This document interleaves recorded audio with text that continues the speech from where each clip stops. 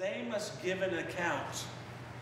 They are looking over your souls, and the Bible says, and this is one of the scariest verses in the whole Bible to me as a pastor, they must give an account of how they did.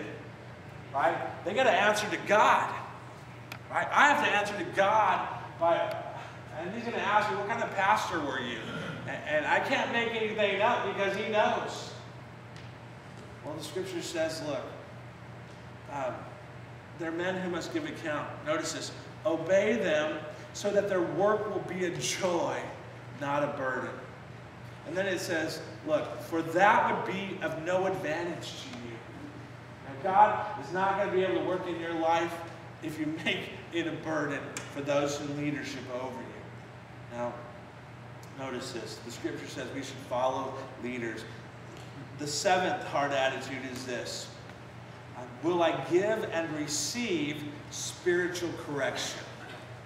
And I think 6 and 7 kind of go hand in hand. Will I give and receive spiritual correction? Now, don't get me wrong. There's a lot of people in the church who are willing to give spiritual correction. All you have to do is hang out in a church a couple weeks and you'll find that out really quick. Okay? But the question needs to be asked is this: are we willing to receive it too? If we're going to give spiritual correction, we have to ask ourselves the question, am I really willing to receive it? Now, look up here for a second, because I just want to be flat honest with you for a minute. Everyone looking up here. One of my biggest heartbreaks as a pastor, one of my biggest discouragements as a pastor, is to see God's children be ugly towards one another. I think that breaks not only my heart, but I think it breaks God's heart as well. It reminds me of the two kids who were fighting in the backyard, right? Two kids, they're fighting in the backyard, they're just going at it, and the mom sees them, and she yells out the window, "You kids, knock it off!" And the kids yell back, "It's okay, Mom, we're just playing church."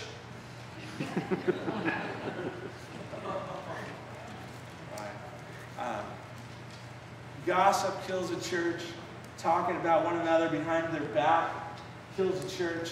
Spreading half-truths will hurt a church and kill it in some cases. Being mean and hateful with our words and our actions can really kill a church. Are we willing to give and receive correction? That's where that whole grace thing comes along. Sure, you might find somebody in the church who's not like you. Well, thank God that God loves them too, as much as He loves you. And thank God that He gives us grace when we blow it. And so we've got to learn to offer that too, in an attitude of humility. Are we willing to do this?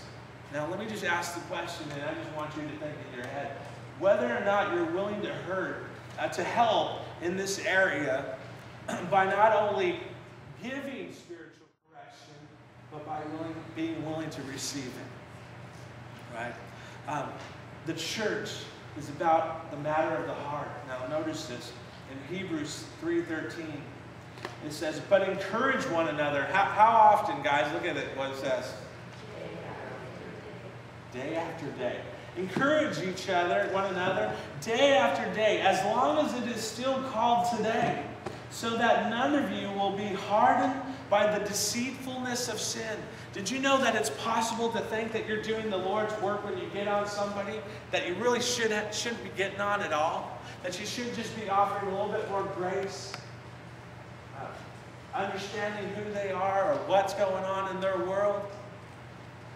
It says, today, as long as it's still called today, we should encourage one another so that none of us will be hardened by the deceitfulness of sin.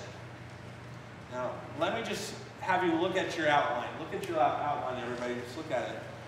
I just want to ask the question, which one of these do you need to work on? And I want to go over them, and I just want you to put a star by the one that you need to work on the most. Okay? Maybe some of you are thinking, I got a few of these. I just want you to work on one this week. And so the one that you need to work on the most, look at what it says. Will I look to the interest of others? Will I live an honest and open life? Will I clear up relationships? If I need to do that, will I do that? Will I participate in the work of the church? Will I support the church financially? Will I follow the spiritual leadership in the church? And will I give and receive spiritual correction? I know which one I need to work on. You probably do too after we went through this. But let me just close with saying a couple more things. Look up here for a second. God wants this church to grow. As we start moving through the summer, as we start seeing God bring new people and guests into our congregation, reach out to them, love them, welcome them. God wants to bring as many people as He can into His family. And you know what, guys? Let me just give you a statistic. There's 1.7, 1.8 million people living within 10 miles of our church. And a lot of them don't go to church. And so this summer, as we're thinking about it and praying for our family members and those people that we love, let's do our best to reach out to them. Invite them to church. Invite them into a relationship with Jesus Christ. Why? Because God loves them so much. More than you and I. And that's pretty big. Let's bow our heads for a word of prayer. Heavenly Father, I just ask you to forgive me for my sins, first of all. As the pastor of this church, I pray that you would help me to become the man of God you want me to be. The husband you want me to be. The spiritual leader you want me to be, God. And Lord, forgive me when I fail you, like I often do. And Lord, I just pray for this church, and I pray for everybody sitting here today, Lord, that we'd get real with ourselves. And we look at our heart, and we look at these questions, and we say, God, this is an area I struggle with. Lord, forgive me. Lord, help me to follow you more. God, I pray that this place would be a place where people are welcome, that you would send people to us that need you. And not only that, God, help us to go out and reach people for you. Lord, help us to love people the way you love them. And help us to love you more.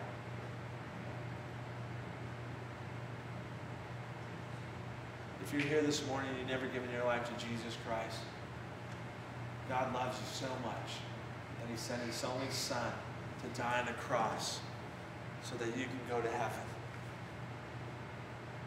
But to get there, you have to invite Him into your life. You have to ask Him to forgive you your sins. So I just want to lead you in a prayer.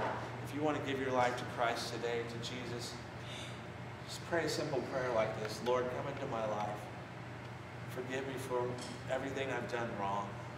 Help me to start living for you today, to put you as the priority and not myself.